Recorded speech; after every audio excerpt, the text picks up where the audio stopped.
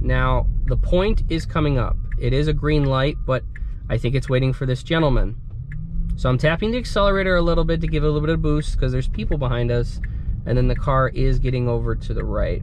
Okay, so this is the destination. I'm gonna disengage because we have nowhere to pull over here. I'm quickly going to just type in Lions Stadium, see if it pops up. So Ford Field, perfect. That's what it's called. Jesus Christ, I live here and I don't know the name. So lots of traffic, it seems like. Just to re-engage, there's nobody behind us, nobody around us. So it needs to turn right at this street, but there's obviously pedestrians right here. So you see how it's kind of like going to the left a little bit, avoiding obviously the pedestrians, but also turning. So this is where we're gonna have some fun on Grand River here.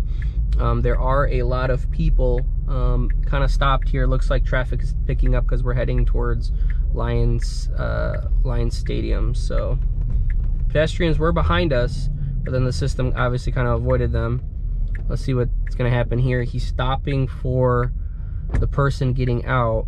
Now let's see what the system's gonna do. I might have to shut it off here because it's slowly gonna go out. And he doesn't realize that I mean, obviously no one's gonna know that I'm not driving, so he's like, go ahead. But I'd rather the system be safe, let the people go out, so that's pretty good.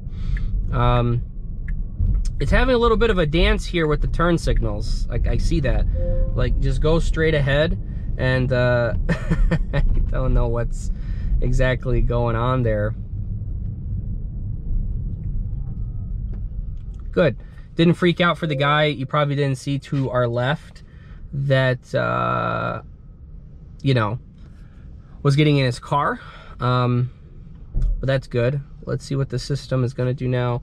I'm generally curious. Okay, so I'm going to shut off this navigation point because I don't like where that is.